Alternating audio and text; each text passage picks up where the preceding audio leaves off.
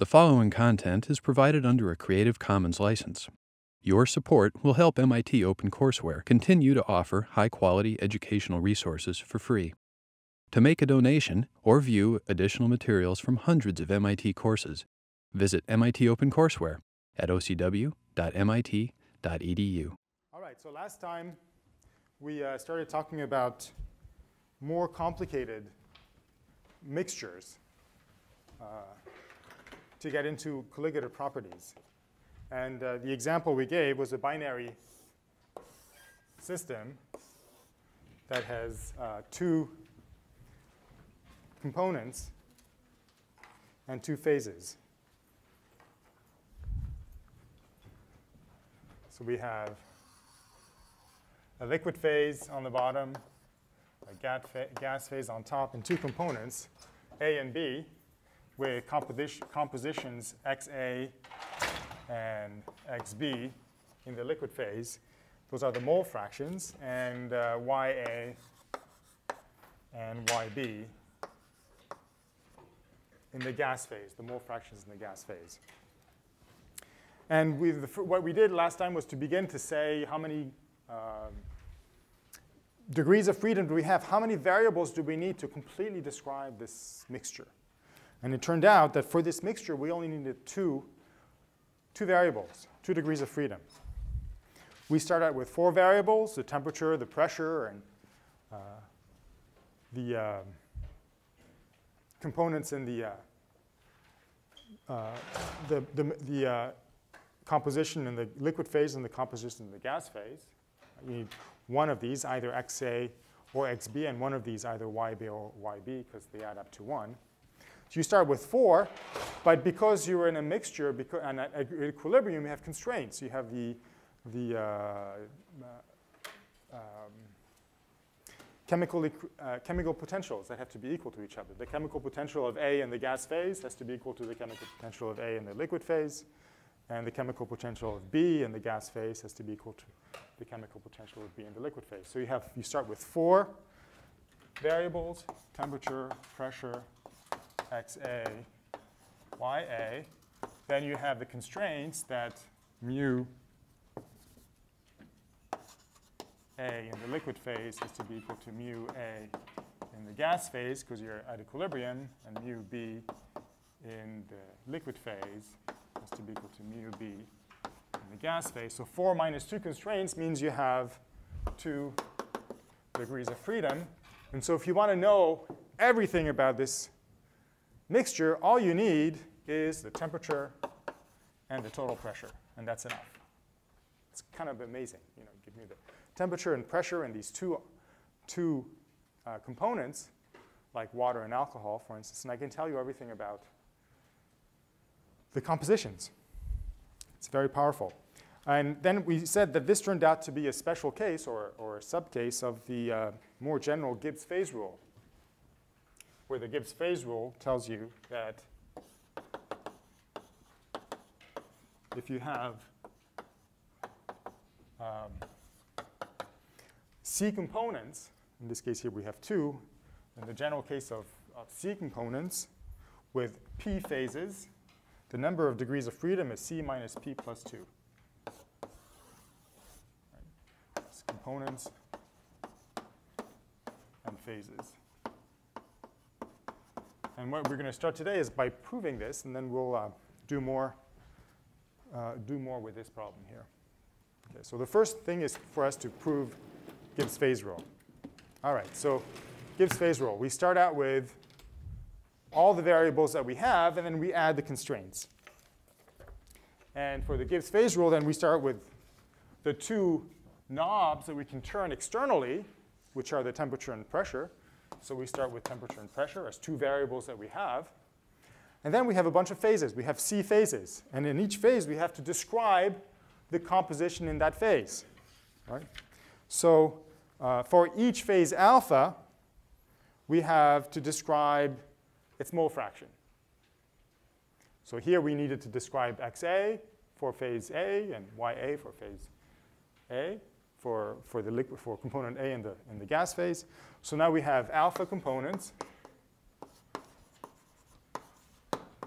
And for each component, we have to describe its mole fraction in that particular phase. So we have to describe x sub I. Right? But we have a constraint on that. The constraint is that the sum of all the mole fractions has to be equal to 1. That's what it is to be a mole fraction.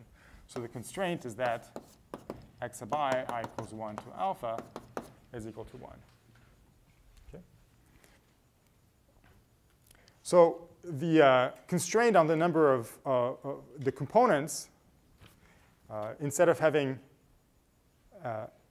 actually I goes from 1 to C, because that's the number of components.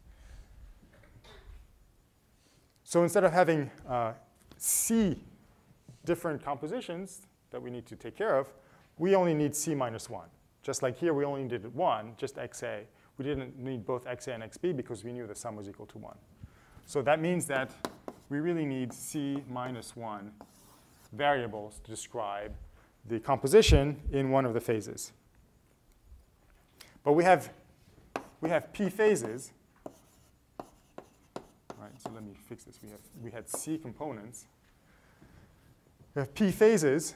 And so for each phase, we have to describe the composition. So that means that we need P times C minus 1 variables to describe all the components in all the phases. Okay. Plus these extra 2. So the total number of variables then that we start out with before putting the fact that we're in equilibrium is going to be 2 plus P times C minus 1. Okay. So that's a basic description of the system. And then we put in the same constraints that we had up here in terms of the chemical potentials. If I take any of the components, let's take the alpha component or the ith component. Because it's in equilibrium, the chemical potential of that particular component has to be the same in all the phases. Right? So let's take the ith component. So yi in phase 1 has to be equal to yi in phase 2, has to be equal to yi in phase 3, has to be equal to yi in phase P. Right? All the chemical potentials have to be the same across all the phases for that component. And if you count the number of equations, the number of equal signs here, that's P minus 1. I have P minus 1 equal signs constraints due to the fact that I have an equilibrium here. So this gives me P minus 1 constraints.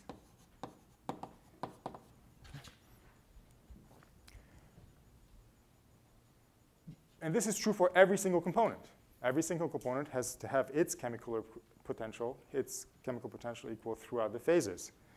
So P minus 1 is constraint for one component times C components. So a total of C times P minus 1 total constraints. My variables, my constraints. So the number of degrees of freedom then becomes P times C minus 1 minus C times P minus 1, and then plus 2.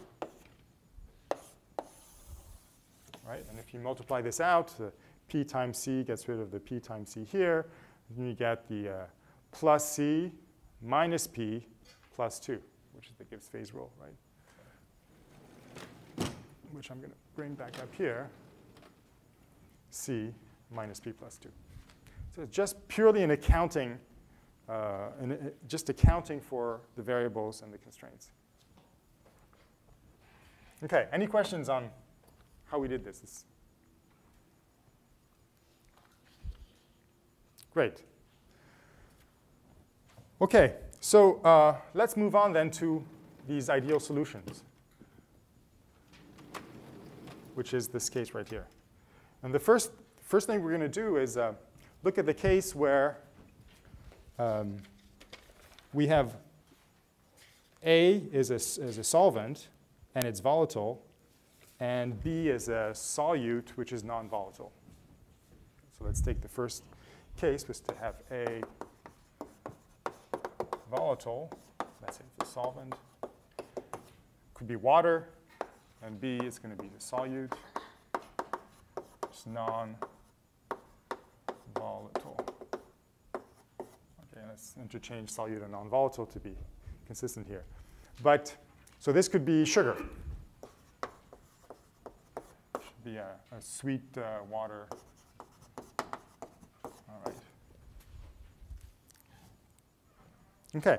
So Mr. Raoul looked at such solutions where and found that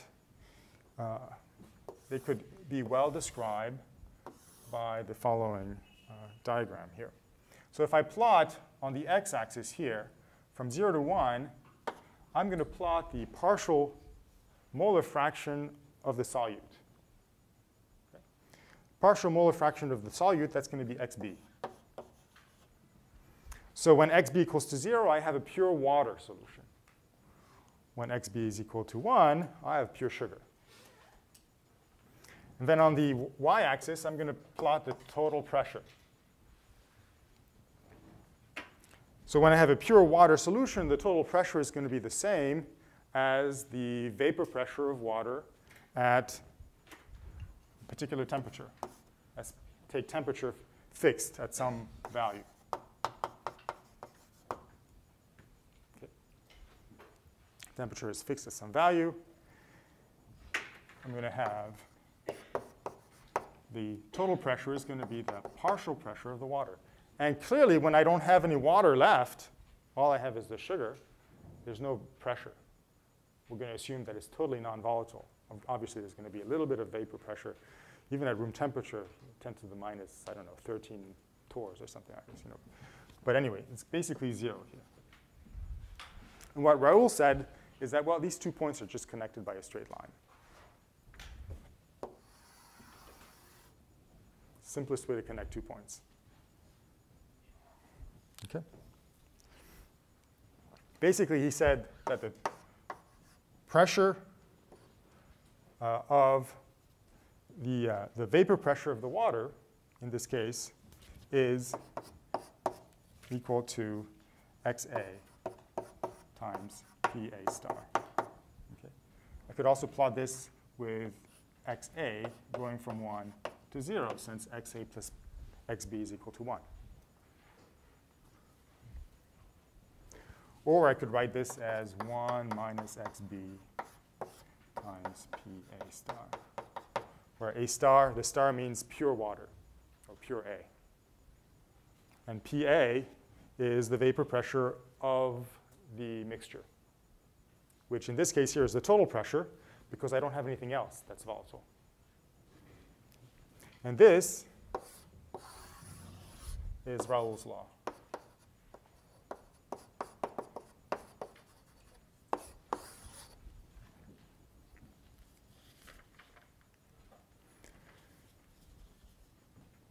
And the first thing that you can use this for is to look at your first colligator property, which is vapor pressure lowering.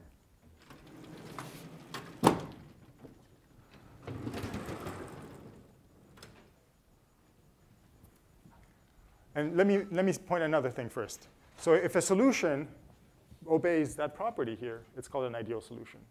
So if the water sugar solution really did behave like a straight line like this as you increase the amount of sugar, then it would be an ideal solution. Many things are very close to it. It's not such a bad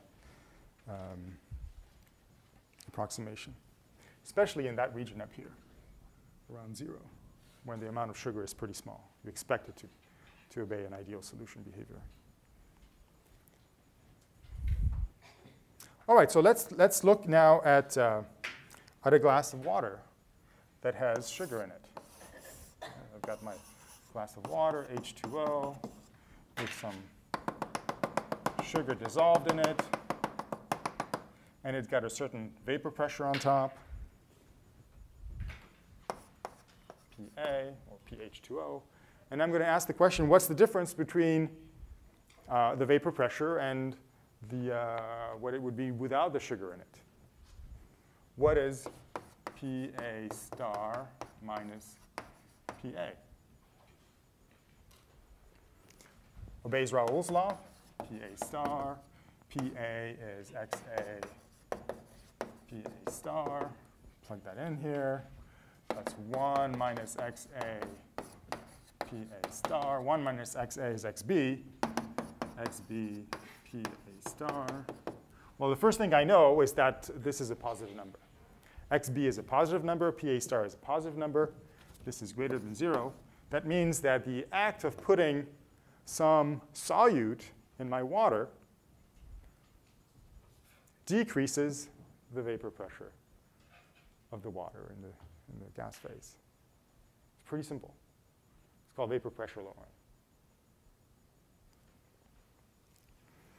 And we can actually take this one step further. We can draw a phase diagram.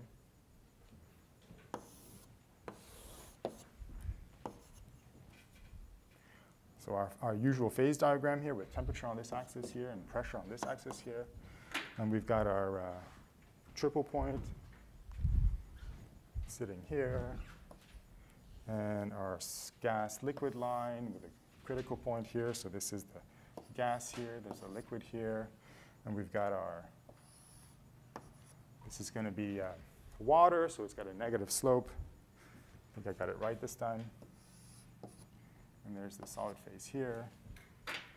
OK, this is for the pure stuff. So now I can draw a similar diagram for sugared water. And I just looked at this, assuming it obeys Raoult's law. What we looked at here was the gas-liquid coexistence.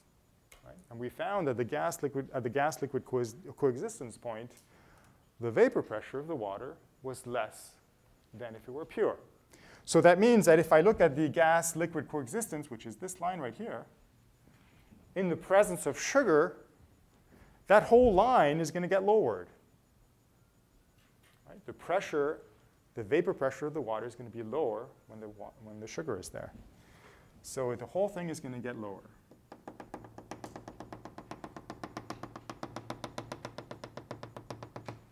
All right. Now, if I have a solid, if the water is a solid, it's going to crystallize as water. The sugar is going to be separated from the water. The sugar and the water are not going to really know about each other.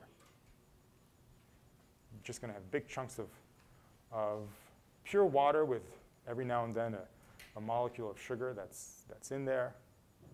So you don't really expect to see any difference between the pure solid water, in terms of the gas-solid interface, and the pure liquid water.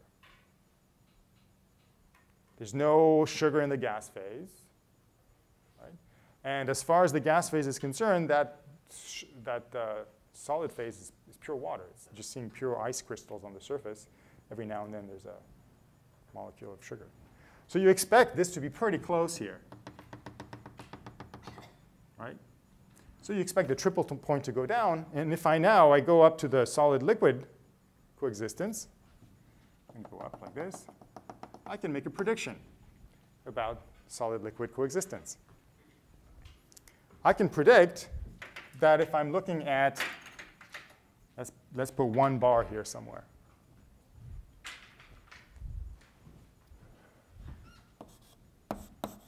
One bar.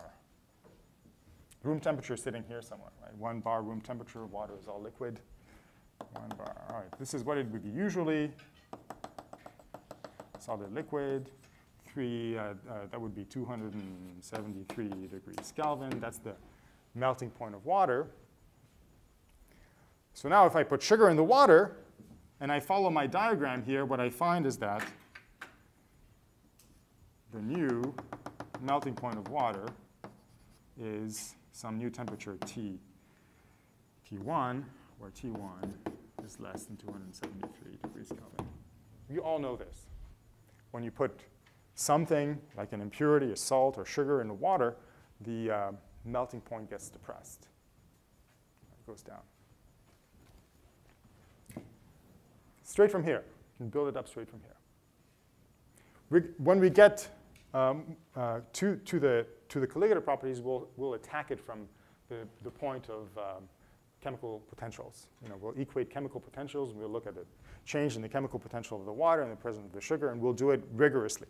But this is sort of the first indication that these colligative properties are all connected to each other, connected through this diagram here. OK, so when I was a kid, and I knew that this was the case. Everybody knows this is the case, right? You put salt in your water, and you expect all sorts of things to happen. You expect the vapor pressure to get down. And certainly you know that you add salt to the roads, and the water melts, et cetera. And my mother always told me that the reason why you added salt to the water was so that the temperature of the water would get higher when you try to boil pasta. And for, I don't know, 15 years I believed her, until I taught thermodynamics. And I actually calculated the change in the temperature by adding a few pinches of salt to the water. And you know how small that temperature change is? You should calculate it. It's really tiny. It won't make any difference for the water. Probably the difference in the temperature of the water would be the same as if I cooked here versus halfway up Mount Washington in New Hampshire or something like this. Probably even less. Makes no difference. The reason why you add salt is so that it tastes better. That's the only reason. It has nothing to do with thermodynamics. All right. Any questions on this? So we're going to make it a little bit more complicated now if there's no questions. We're going to now have, instead of having one non-volatile solute, we're going to have two. We're going to have this mixture where both components are volatile.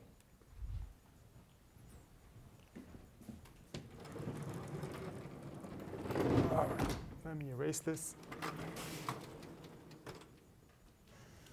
Actually, let me not erase this, because I want to keep Raoult's law here. Erase this one.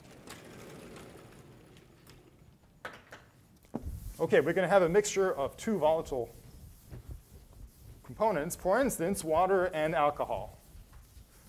Your typical martini type situation. Or margarita, whatever is your favorite drink. OK.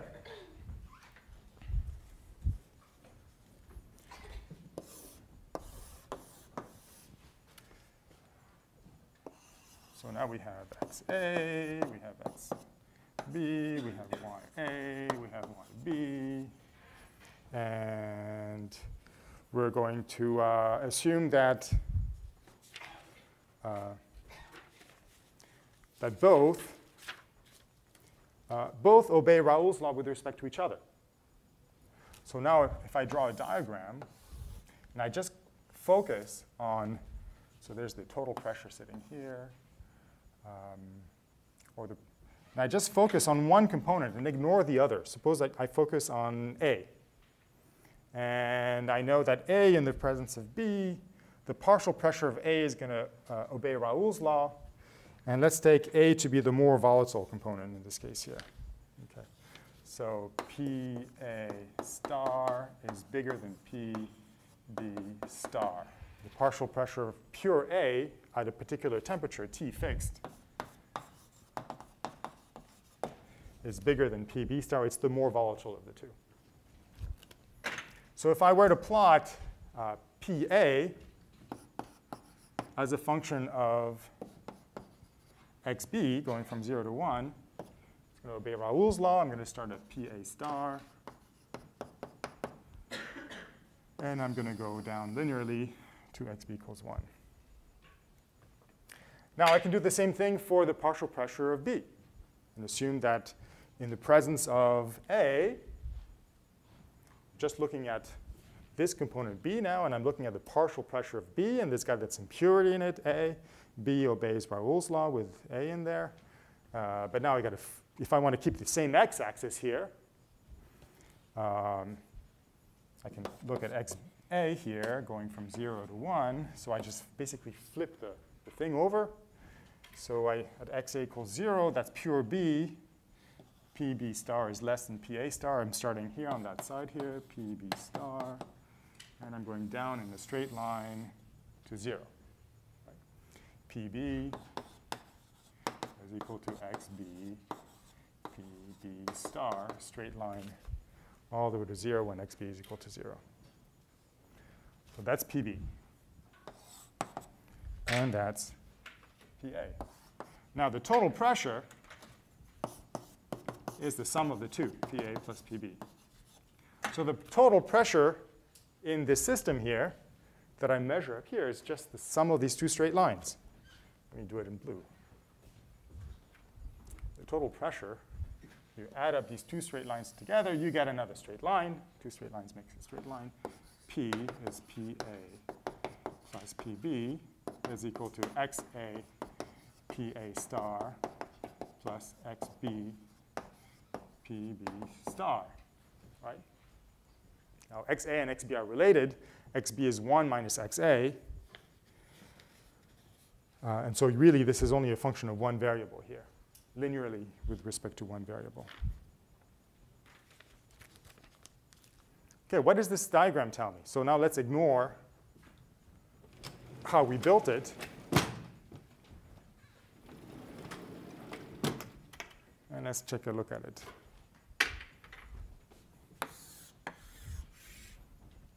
So I have, I'm going to take xb on the bottom here from 0 to 1. Could choose either one. And I've got the straight line for the total pressure going from PA star to PB star. T is fixed. Okay, I need to tell you that T is fixed because I have 2 degrees of freedom, right? I have 2 degrees of freedom. And my degrees of freedom are the temperature, which I'm fixing, and the composition in the liquid phase, which I'm fixing. So my 2 variables are xb and T. Those are my 2 degrees of freedom. And I'm telling you what the total pressure is. I'm giving you total pressure as a function of xb and T. Okay?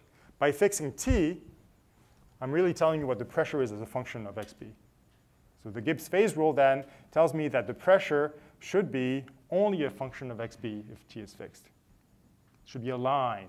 Not necessarily straight, but it should be a line in this diagram to have coexistence. So what this line is then, this line is the line of points that tells me when when I have coexistence between the gas phase and the liquid phase. This is the coexistence line.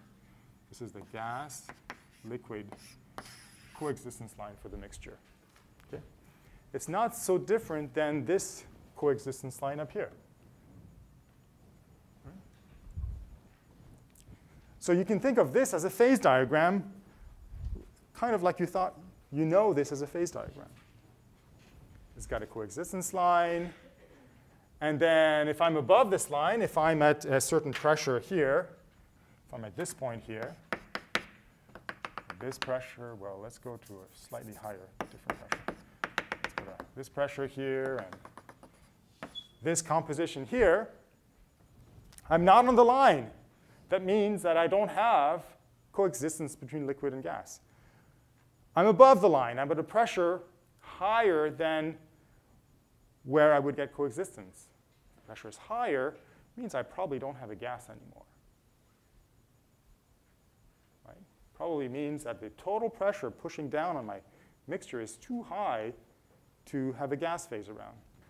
It means that the top part here is the liquid phase.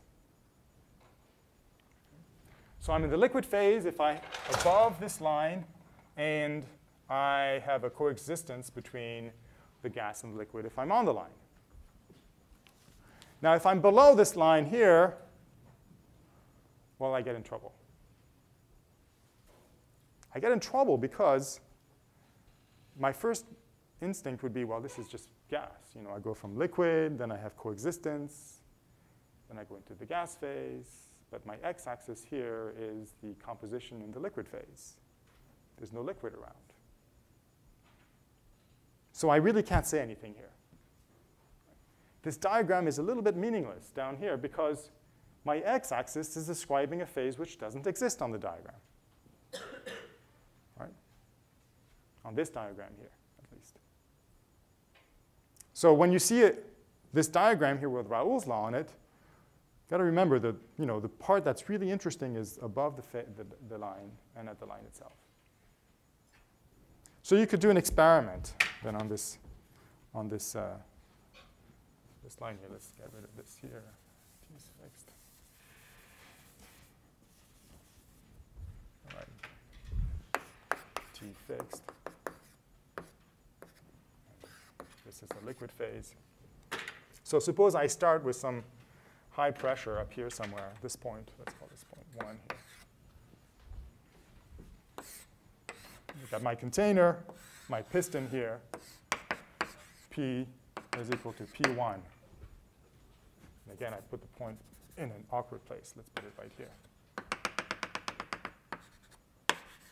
P1 and composition XB. P1 and XB here. And I'm going to slowly decrease the pressure. I start in this composition. The composition doesn't change. I'm just decreasing the pressure, decrease the pressure, decrease the pressure, decrease the pressure. At some point, I get to that line. I get to that line. And what happens when I get to that line? I start to see bubbles coming out of the liquid. And vapor starts to form because it wants to be in the coexistence line.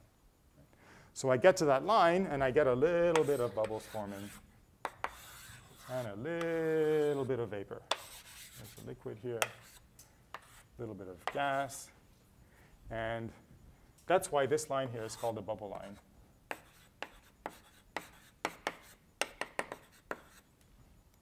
So I've gone down, decreased the pressure. So P has gone down now. Decrease the pressure. And if I keep on decreasing the pressure, well, I'm not going to jump into this area of the diagram because this area of the diagram means there's no liquid. And it's a meaningless area. If I keep decreasing the pressure, I'm still going to be in coexistence. I'm just going to make more gas, more vapor. I'm going to transfer more of the liquid into the vapor phase. I'm going to ride down that line. I'm going to ride down the line. I'm decreasing the pressure. I'm not going to skip into here. I'm going to ride down the line here. Okay, I'm going to keep decreasing the pressure even more. P goes down even more. Now I make even more vapor. There's my piston right here. There's the gas phase. There's the liquid phase. And I've transferred material from the liquid phase to the gas phase. But I've also changed the composition of my liquid phase. Right? If I read my new composition, this is what I started out with, XB. My new composition in the liquid phase is going to be, let's call it XB prime. There's going to be more solute in there, or more B in there, than what I started out with. Now, which one was the more volatile one, A or B? A was more volatile, right? So as I decrease the pressure and I start bubbling off the material, which one's going to bubble off preferentially? A is going to. So it makes sense that I would concentrate B in there. Decrease the pressure. Bubbles that are rich in A come out. Both A and B come out, but more A comes out than B. And what's left over is rich in the less volatile material, which is B. So you're beginning to see how distillation comes about. Right? This is like the first step in a distillation process. Right.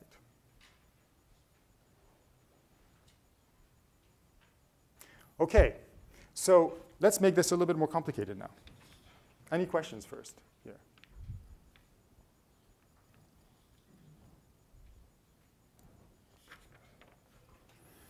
All right, now suppose I wanted to know, so I found out what the composition in the liquid phase is here.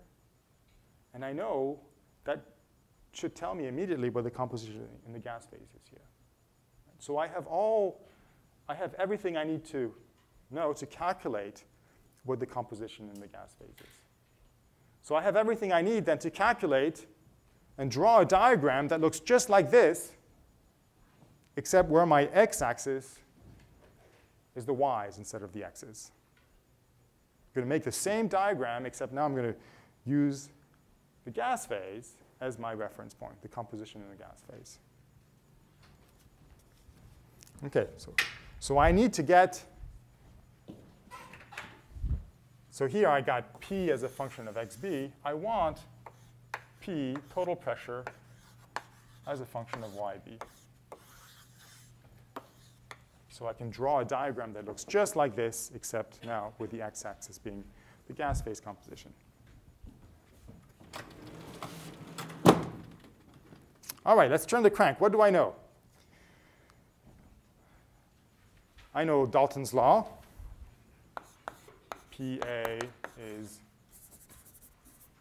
YA times total pressure. I'm trying to mix up the partial pressures and the total pressure in all ways that I know how to write it, and then hope that something's going to come out that's going to be helpful.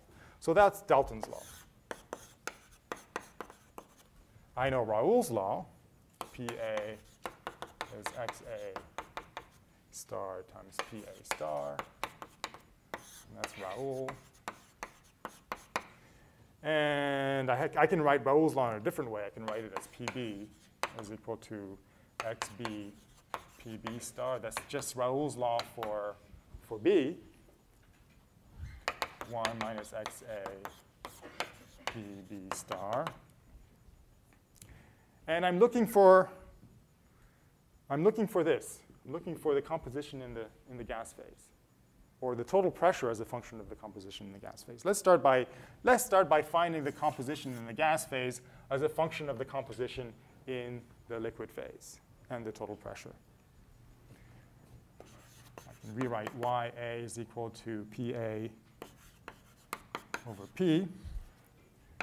Total pressure is PA plus PB, sum of the two partial pressures, PA over PA plus PB. And I'm trying to get YA in terms of the X phase, or XBs, in terms of the composition in the liquid phase.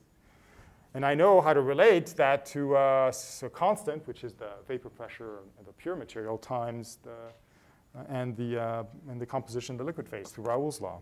This is XA PA star divided by XA PA star plus XB PB star. And I know that XB is 1 minus XA. So this is XA PA star times PB star plus PA star minus PB star times XA. Okay, where all I did was to replace XB with 1 minus XA and rearrange my equation on the bottom. So I've gotten the composition in the gas phase in terms of the composition in the liquid phase. They're not independent. I knew they weren't independent, and this just shows me that math works. Okay, so I've got that, and I can invert this to get the composition in the liquid phase in terms of the composition in the gas phase. It's not so straightforward, but you can get XA as a function of YA as well. At XA, if you inverse this, you get XA is equal to YA PB star. It looks kind of the same. PB star plus PA star plus PB star minus PA star times YA. Okay? XA is a function of YA. All right, so now we can actually put everything together starting from Dalton's law, because really what we want is the total pressure as a function of the composition in the gas phase. Right? So there's our total pressure here. There's the composition in the gas phase. There's PA. We found composition in the gas phase in terms of composition in the liquid phase. P is equal to YA over PA, which is equal to YA over XA PA star, right? So if we could get rid of this here in terms of YA, we'd be all set. We'd get the total pressure as a function of the composition in the gas phase. And there's what we need. So we plug that in here. And now we have the total pressure in terms of constants, like these pure vapor pressures, and the composition of A in the gas phase. Right? So let me find a way to write that somewhere. Let me write it right here in this little box here. If you plug it in, you get something that's not a straight line, unfortunately. It doesn't look like Raoult's law, PA star, PB star, PA star plus PB star minus PA star times YA. Okay. It's not a straight line. It's a more complicated function.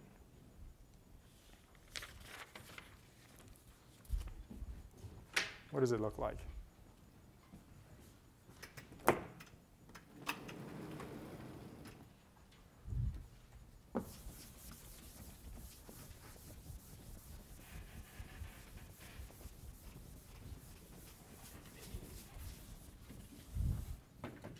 Looks like this.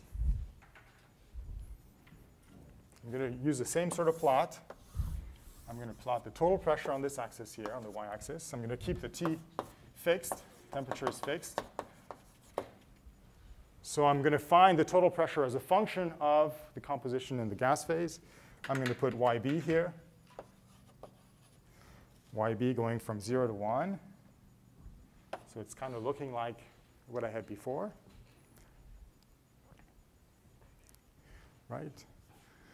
Total pressure is going to look the same. If you want to do it in terms of B, you just have everywhere you see B, you replace it with A, and everywhere you say A, you replace it with B. You just interchange the two. You know that if YB is equal to 0, that you have pure A. So you know that this is going to be PA star here. You know if you have YB equals to 1 in the gas phase, you have pure B in the gas phase. You know that what you have is the vapor pressure of the pure B, in this case the pure water, PB star, okay, where A is more volatile than B. Okay. A would be the ethanol and B would be the water. And it's not a straight line. If it were Raoult, he would say, just connect these two with a straight line. But it's not. It's not. We just figured out with the equation here, and it turns out to be a line that looks like this. It's a curved line that looks a little bit like this. OK, what does this line mean? This line is also a coexistence line. Right? That's what we started out with. We started out with Raoult. That was part of our derivation. Right? Raoult's law tells you the composition at coexistence. Tells you the pressure of the total pressure or partial pressure at coexistence and the composition. So this is a coexistence line between the liquid and the gas. Coexistence between liquid and gas. But now it's not as a function of the composition of the liquid phase. It's a function of the composition in the gas phase, which was missing before. So now if I do my experiment, and so what does this mean here? So if I have a point, if I have a pressure which is lower than the line here, then I have pure gas. Pressure, low pressure, I have pure gas. Don't have any liquids. And that's fine because I know what that point is. If I'm sitting below the line here somewhere, so I'm sitting here, some composition in the gas phase, a certain pressure, that's fine. It's a meaningful point. Right? So it's my container here has a piston on it, and I'm starting out with this pressure P1 here, P1 pressing down, and I've got YB in this here, and I increase the pressure. Pressure goes up. Composition doesn't change. I'm just increasing the pressure. Increasing the pressure, increasing the pressure. And at some point, the pressure becomes big enough that I start to see liquid forming, little droplets of liquid forming in my container.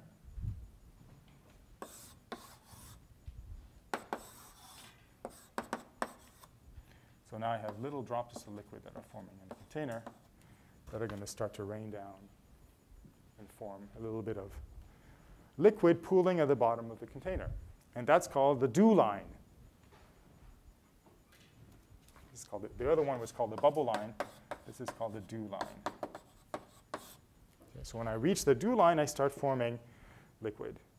And again, just like in the previous case, if I keep increasing the pressure, I don't go into this area here. First of all, this area is meaningless for this diagram here, because this area is pure liquid. But the x-axis here doesn't tell me about the composition of pure liquid. It's all YB. It's all about the composition in the gas. Yes? What's in between the two curves? Between the dew line and the bubble line? Yes. It's this never, never world where you're not allowed to inhabit. We're going to go into that next time. Right? On how to use those two curves together. OK, but the same thing happens here. If I increase the pressure, I'm going to ride the coexistence line up. I ride it up and keep riding it up. And I get liquid forming in here. And I can find out the composition in the gas phase now. The composition in the gas phase, as I increase the pressure, I get YB prime. There's YB that I started out with YB prime is less than YB. Okay, remember, B was the less volatile of the two. As I increase the pressure, I'm forming liquid. The composition in the gas phase changes. You decrease the mole fraction of the less volatile material in the gas phase. Okay? The more volatile A becomes more prevalent in the gas phase.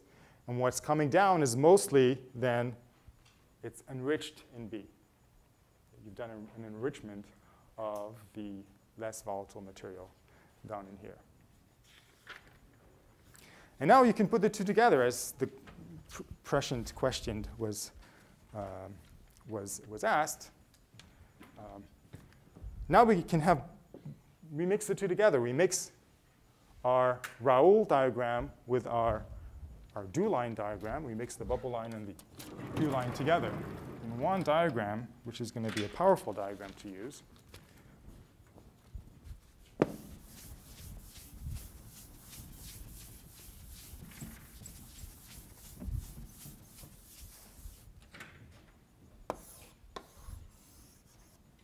Total pressure, temperature fixed. We've got two materials. PA star is bigger than PB star. Okay?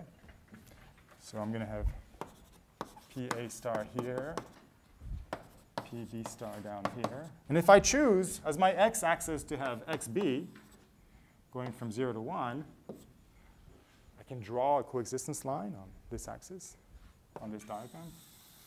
Okay, that's the coexistence line in terms of XB. And any point up here is well described by this XB value and the P value. And as long as I have XB here, I'm not allowed to touch the bottom part of this diagram.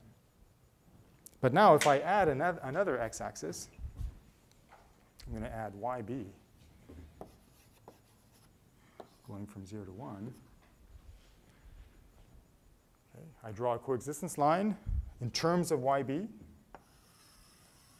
Like this. So this line is P as a function of YB coexistence line. This line is total pressure function of XB. And as long as I'm on this line or below this line, then this axis makes sense. That's how we build this diagram here. It's got a bubble line on top and the dew line on the bottom. If I'm up here, going down, I'm going to hit the bubble line. If I'm down here, I go up in pressure, I'm going to hit the dew line. And next time we have an exam, but on Friday, we'll figure out how to use this diagram.